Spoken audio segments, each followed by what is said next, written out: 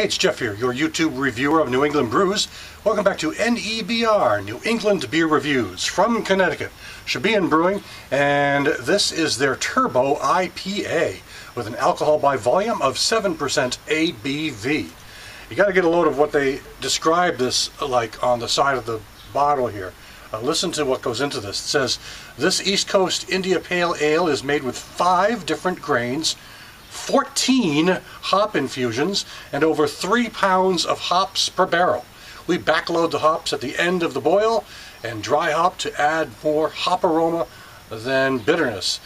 Hophead's dream come true. That's what it says there on the side of the label here. So, Shebeen, I've only had 1, maybe 2 beers by them before.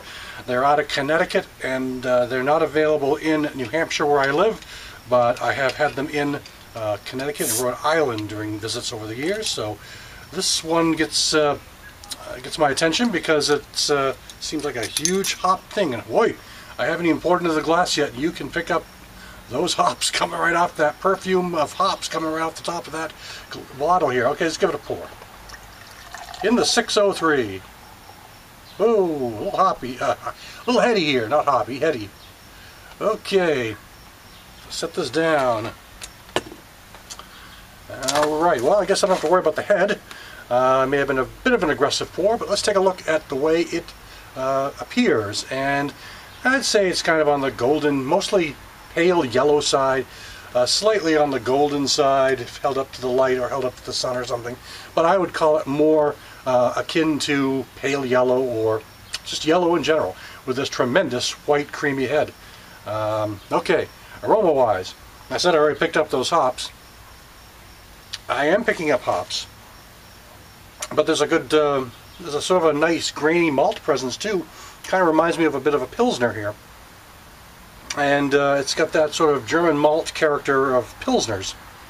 So for something that's called Turbo IPA, I really expect it to be blown back by hops, especially with 14 different hops in the brewing process. But I'm getting hops, more the grassy kind. It's not an in-your-face sort of hoppiness, it's a grassy sort of hop.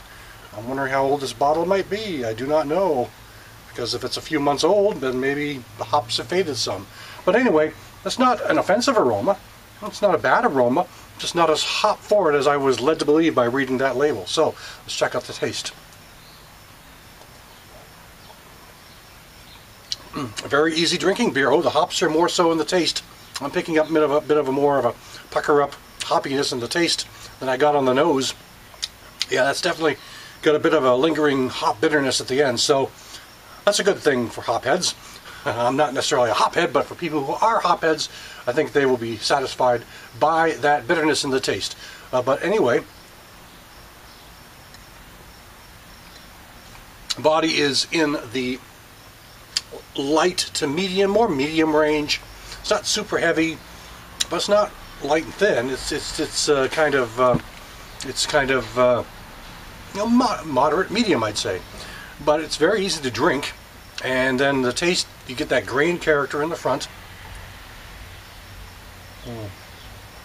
Grain character in the front, and then more of those resiny, and you pick up some of that pine and floral hop characters come rolling in at the back. As I said, it gets much more bitter in the taste than you might imagine by taking a whiff from the glass. So, sweet, toasty, malty, and also hopped, but not super hopped up. It's moderately hopped, is how I would define it. So, but it's a nicely balanced beer. It seems to go together really well. Has a good variety of flavors going on. The grains and the hops all kind of mingling together and balancing things out.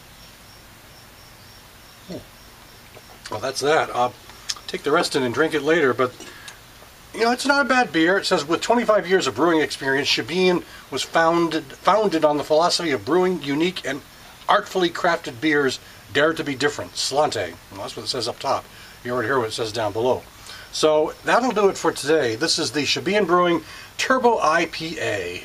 Thanks for stopping by. Catch you again next time.